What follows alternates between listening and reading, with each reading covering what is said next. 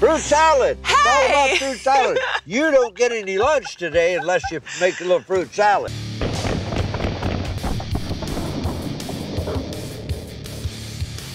Hey, this is Kirsten Joy Weiss, and thanks for joining me today. I have a special episode for you that I created with Gunny, our Lee Ermey of Gunny Time, and it is about the Owen submachine gun. Yep, we're gonna go full auto today.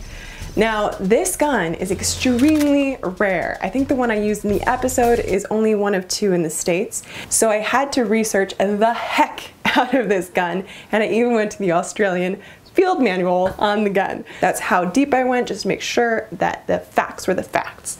So, in this episode, we're gonna cover some facts, we're gonna cover its unusual creation story, and, of course, we're gonna shoot it. So, I hope that you have as much fun as I had creating this episode. Please enjoy.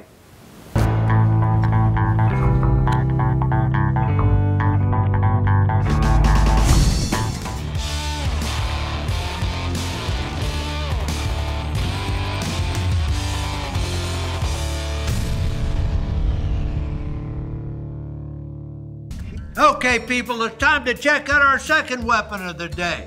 Now, she might be smaller than the 24-29, but like I always say, there's a tool for every job. And in the jungles of the Pacific during World War II, you weren't gonna find a better weapon than this baby. I kind of get to pick out who I want to have on board, and there's nothing that turns me on better than a good-looking gal with a cute gun. Come on in here, Kirsten. Hey, Gunny, I brought this just for you. Oh, yeah? Yep. That's real sweet. What is this thing? This is an Owen submachine gun. Owen submachine gun, huh? Yep. Well, it's real cute. It is pretty. cute. I think well, you did such a great job when you were here last time that we just had to have you back on. You're still shooting upside down and backwards and twisting. Absolutely. You obviously practice a lot because I don't think you missed a target. I don't think so. I think you hit it every time. Kind of makes me yeah, but rise what about you? Well, it makes me rise to the occasion. You see, Exactly. I can't have you outshine the sun here. Hey, come on. I remember you getting it the first shot as well. That's the way we have to do it. We have to, you know, if you hit it the first shot, I'm gonna hit it the first time too. Tell me about this little gun. This gun is from Australia. It is extremely rare. It was originally developed right around World War II by Evelyn Owen. By a lady? Evelyn? Evelyn is, well, in Australia, I don't think Evelyn is a girl's name. Or maybe it could be. Either way. Yeah, you know how they are in Australia, upside down and all. Upside down. Wrong side of the world. But anyway, they're good guys, though. I'll tell you, anytime America needs help, they run to us and help us out. They're good people. So, Evelyn invented this gun, huh? Yes. Now, this is a 9mm. Yes. How many rounds will it hold? It holds about 30 to 32. You don't want to load it up completely because it will feed better if it's not fully to capacity. One of the benefits of the magazine being on the top is that gravity aids loading. The heaviness of the gun ends up counterbalancing the rate of fire in full auto. Okay. This camo and this paint pattern is actually standard issue for the Owen submachine gun because it was used in jungle warfare and tropical warfare mainly.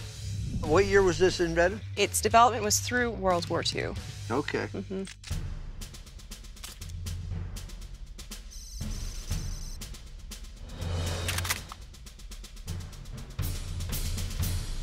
Evelyn Owen, right before World War II, was actually trying to develop a gun by himself. Owen was in his early 20s, just tinkering in his dad's garage with firearms.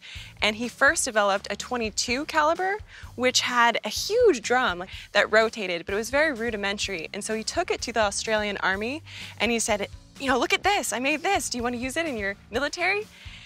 And they're like, no. They said, move along, little kid. With .22s, right? Well, he was a kid. Needs something a little bigger than that, right? He thought, yeah, he developed it. He thought it would be good. They didn't like it. His design got rejected. Evelyn got discouraged and he just enlisted into the Australian military. And the story would have ended there had it not been for his neighbor, Vincent Wardell. By fate, his neighbor came over, found the gun just leaning up against the house in a sugar sack. And he happened to own a machine shop. Decided, hey, this would really be cool if it was a little larger caliber, right? Exactly, yes. And he took it to the Army Inventions Board in Australia. So at the time, Germany had just defeated France. Japan was getting hungry for the Pacific. and they thought, hey, we do not have any machine guns. We were relying too much on our bolt guns. We better take a look at this and try to develop something that's really going to help us. And this is what they came up with, huh? Mm-hmm. Yes. Okay. So Evelyn's actually the one that started the ball rolling. Absolutely, yeah. But it's a sweet little gun. It is. Well, we're out here in the desert, and rather than stand here and shoot the all day, we'll just go shoot these guns. Absolutely. All right, you take this one because that one... This one's prettier. That one is a prettier gun. I'll take the old ugly one here. Snack time, people. I'd stay away from the Vegemite, though. Nasty stuff. What do you say we take matters into our own hands and make some refreshing smoothies, Gunny style? Okay, Kirsten, let's make some fruit salad here, huh? Sounds good, Gunny. Take that melon out straight away. Got it. It's always nice, as far as I'm concerned, to watch where the first few rounds go on these older guns. Yes. That way you can adjust, you know, a little Kentucky windage probably is necessary. Okay, I'll tell you what we'll do. We'll take out the center piece of fruit, okay? Sounds good.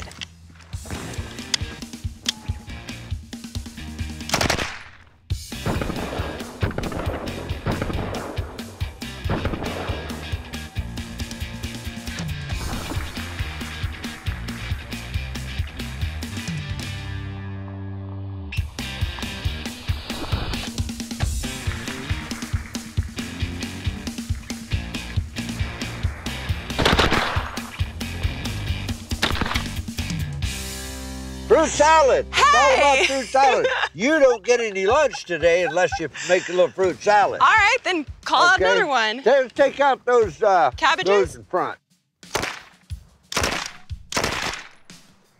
Let's go for the cantaloupe. Okay. Yeah, I call them mushmelons, where I come from. Mushmelons. Really? Yeah. All right.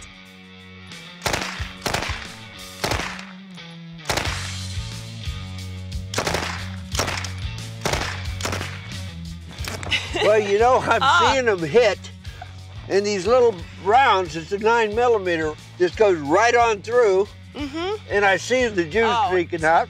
Just but leaking they just all don't over want the to place. move unless you hit them really good and hard right in the middle. And the sights on this are actually offset. It's awkward. It is awkward. And if they wanted to offset the damn sights, offset them on the left side. Right? Maybe Evelyn Owen was lefty. I don't know. Must have been a lefty. Could have been. I think we need to get more bullets. You out of bullets? I am, yes. Ha! Bullet Meister. They loaded up tracers this time, Kirsten. Let's rock on those, okay? Yep.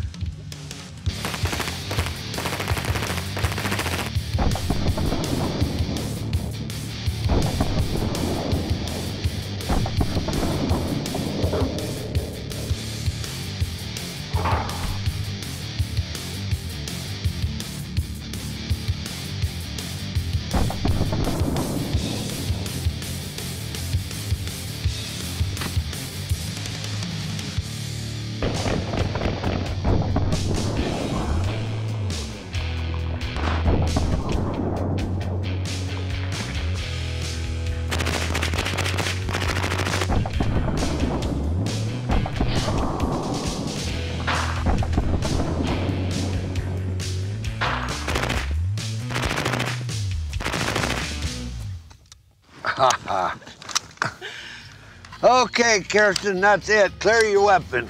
Got it. Well, it's been a pleasure, Kirsten. Thanks for being on the show.